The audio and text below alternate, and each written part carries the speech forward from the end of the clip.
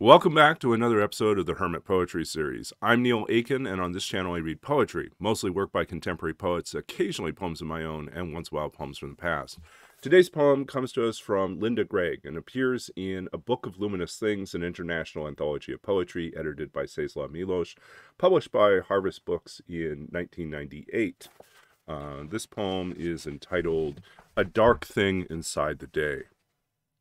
So many want to be lifted by song and dancing, and this morning it is easy to understand. I write in the sound of chirping birds hidden in the almond trees, the almonds still green and thriving in the foliage.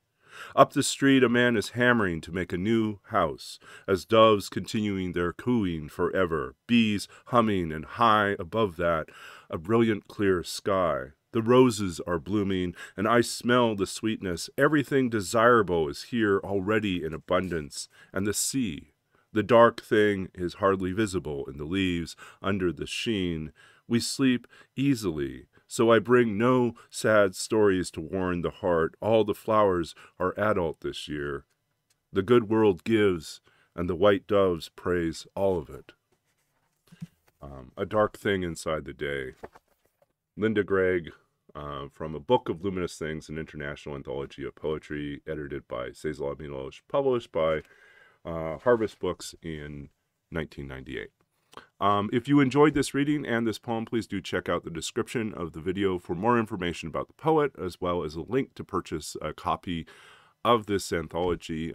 I try my best to connect it back to the original publisher, but occasionally we'll have to use other links when necessary. And also more information about other projects and series that I'm currently working on. Please do check those out as well. If you want to support us, it's very simple. Just hit a like button, hit the thumbs up on these videos, subscribe to the channel with the bell icon, and be notified every time there's a new video, which is every Tuesday, Thursday, and Sunday. And comment below. Or if you want, you can take these links and share them on social media. Whatever it is that you do to help spread the word.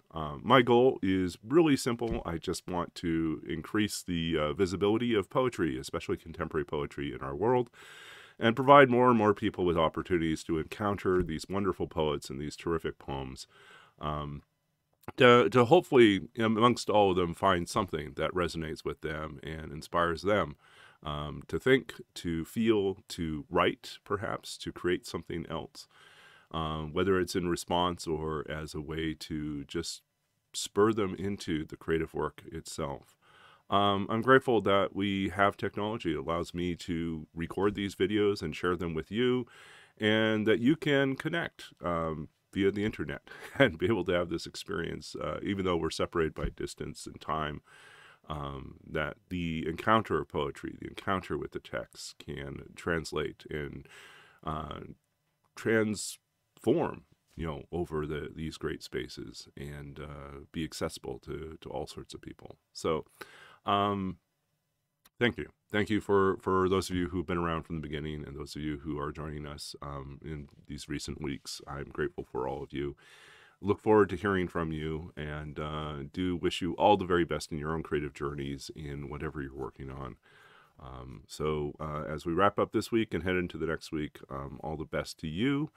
And this is me, Neil Aitken, the Hermit Poetry Series, signing off for this week. We're preparing for next week, depending on how you look at these Sunday videos.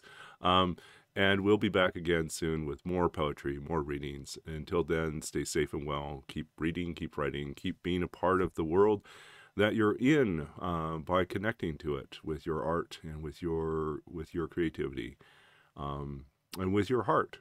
And we'll be back again with more in the very near future, a couple days from now. And we'll see you again soon. Thanks and goodbye.